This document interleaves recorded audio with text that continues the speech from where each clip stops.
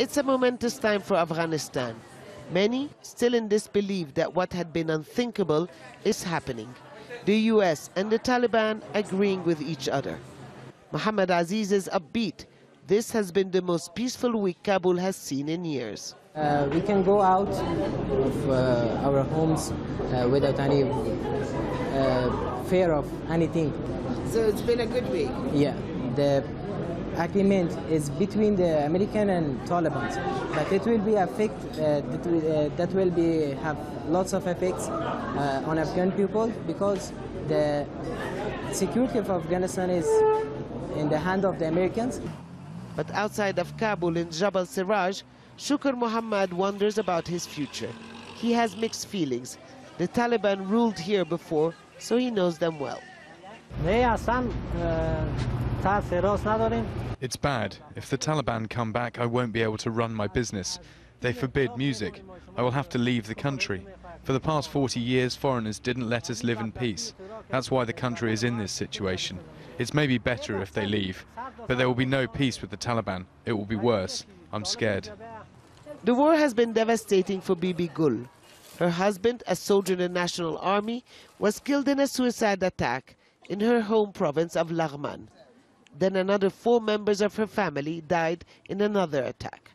Being a widow with 7 children is tough. They help out by polishing shoes on the streets or begging in the market.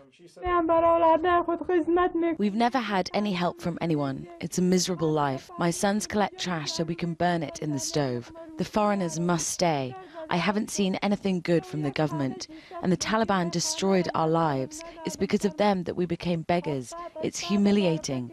Only the foreigners can help us. The Taliban controls nearly half of the country, mainly rural areas where most of the war against American troops unfolded. People have been told that they will fully withdraw soon, and there's a sense of victory. People are happy. We also want peace and security. Taliban are committed to their promise. The fighters obey whatever orders they get. This is a big success for us.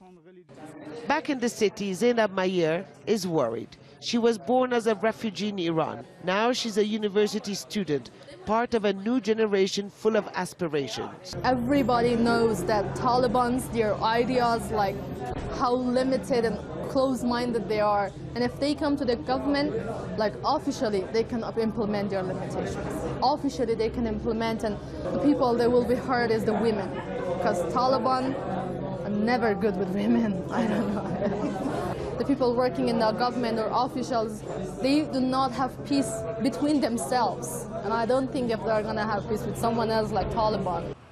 If all goes well, the US will pull out its troops. The Taliban and Afghan leaders might find a compromise, but many Afghans remain cautious about the future.